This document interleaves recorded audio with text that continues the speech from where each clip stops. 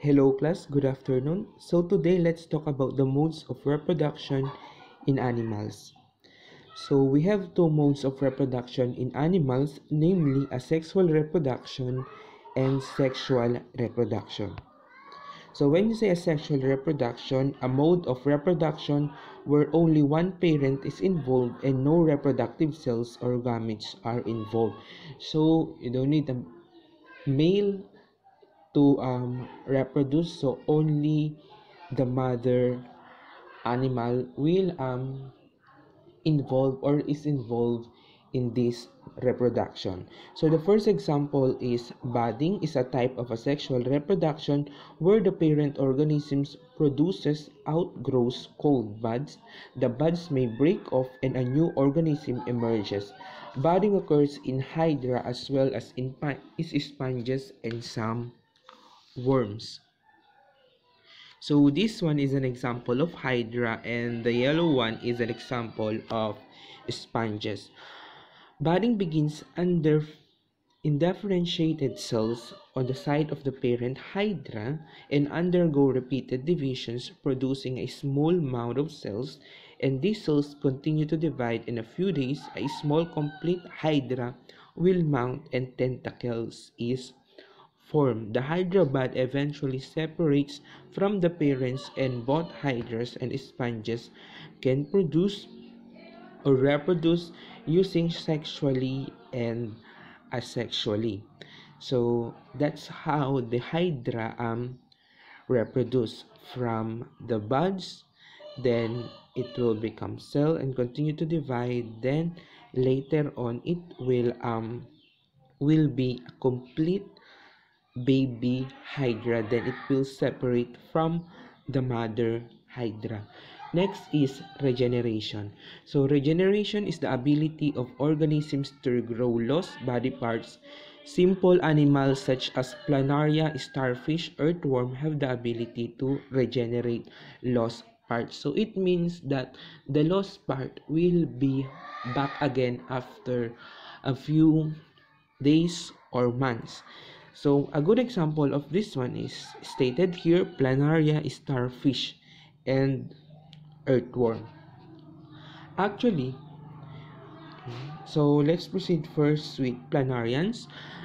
Planarians belongs to the group of flatworms, and they are very sensitive to lights, and they cannot form images, and most of the eyes of many animals can.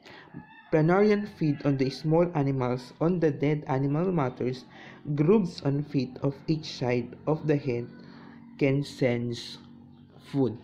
So planarian can regenerate into an entire animal from a fairly small segment. So if you will cut the planarians, they will generate into a small or entire animal, okay, or baby planarians. But planarians can also reproduce using sexual reproduction. Next is starfish. Starfish belong to the group called spiny-skinned animals.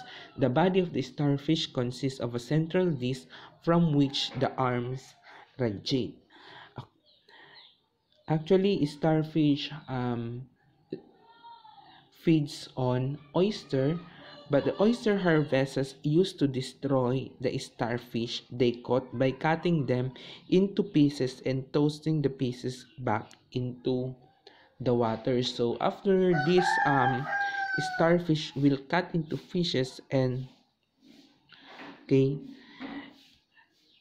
these oysters did not know that each part of a starfish can regenerate into a whole new organism as long as it contains a piece of the central disc. Note, it should contain a piece of the central disc so that this piece of starfish can regenerate into new or baby starfish. So here is an example, the how do starfish regenerate.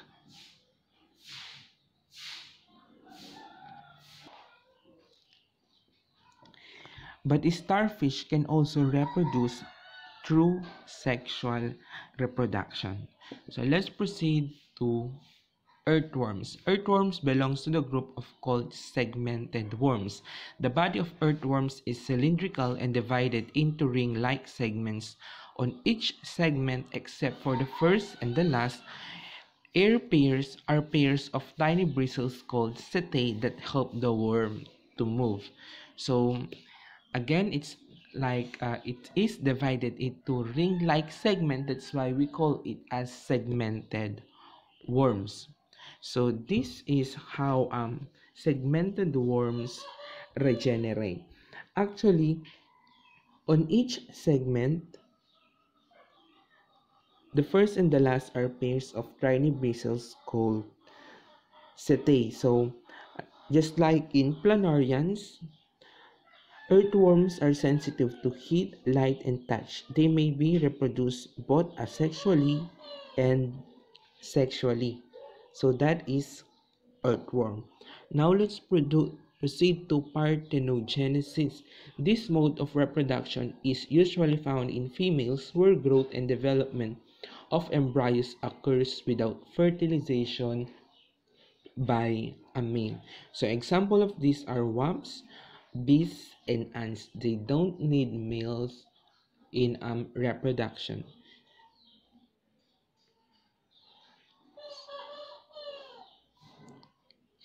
Actually, in ants or in bees, the queen bee mates only once. She can then produce either unfertilized eggs or fertilized eggs. The unfertilized eggs will become male drones while the fertilized eggs will become female workers or queens. Here are the advantages and disadvantages of asexual reproduction.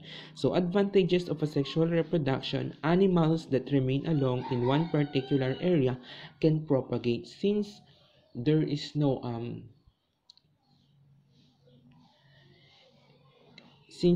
there is no fertilization process, and you do not need another parent in order to reproduce.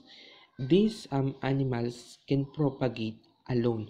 Numerous offspring can be reproduced without costing the parents a great amount of energy and time. Since this is a sexual reproduction, um, the parents will not um, exert too much energy and time for reproduction. And the last one is a large number of population can be reproduced in a short period of time, just like in starfish.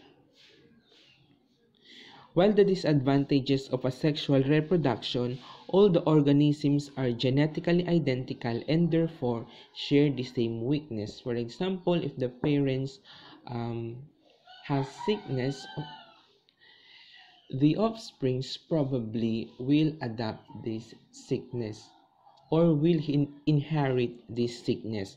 If the stable environment changes, the consequence could be fatal or deadly to all the individuals or to all the animals. Next is sexual reproduction in animals. So, in sexual reproduction, two parent organisms are involved. A while ago, in a sexual reproduction, you only need one parent in order to reproduce. While in sexual reproduction, the male and the female must be needed. When the egg cell unites with the sperm cell, the process called fertilization happens and the new cell that is formed is called zygote. Then the zygote develops and grows into a new animal. The baby animal carries the characteristics of the female and male, and that is sexual reproduction. So we have hermaphrodites. Hermaphrodites animal contains both testes and ovaries. Hermaphrodism is a common slow-moving or sessile animals such as earthworms, snails, and hydra.